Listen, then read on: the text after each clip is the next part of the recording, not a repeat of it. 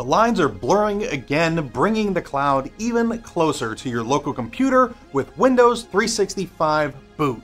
Now you can boot up your own computer and log in with your cloud credentials and automatically get signed into your cloud PC and pick up right where you left off. Now the setup begins here in the Intune portal. Go to your devices and then open Windows 365, and here you have a new boot guide.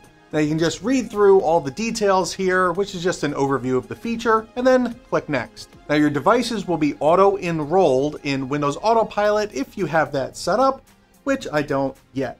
And your cloud PCs will be named automatically as usual, but if you want to have more control over the naming, you can just click this box. And there's some macros here that you can use for things like serial numbers or random strings. And I'll use this so I can tell this apart from the rest of my cloud PCs. And then scroll down. Now this next item will be a prefix that you want to add to these list of resources here at the bottom that'll be created to make the whole thing work. And I'll use W365 Boot, and I'll even throw in a description. Then click Next. Now a Windows Update ring will be set up for your cloud PCs, so no worries there. And if you already have Auto Patch set up, it's my understanding that Auto Patch will take over in the end, but I want to hear from all of you how that ends up working in your environments.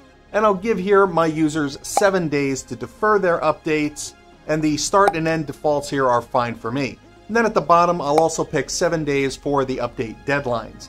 Then click Next. On the settings window, you can select from your VPN and Wi-Fi profiles if you've already got them configured in Intune, which I haven't done yet, so I'll just skip it.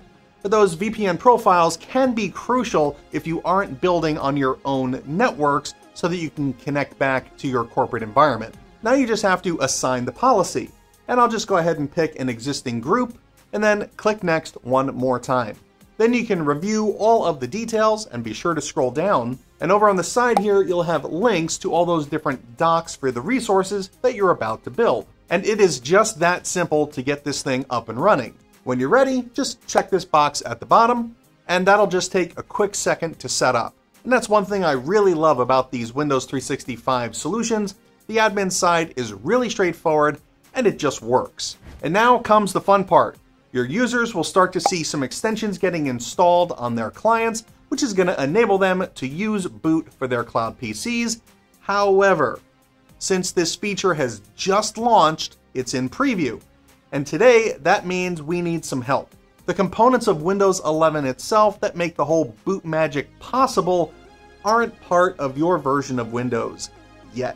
So to make this work today, you need to be on the Windows 11 Insider Dev channel. And to make that happen, open your Windows settings, and then go to Windows Updates over there, then click here on the Windows Insider program. And it looks like I've got to add some extra diagnostics first. So just click that link and then toggle this thing on, and we're good to go.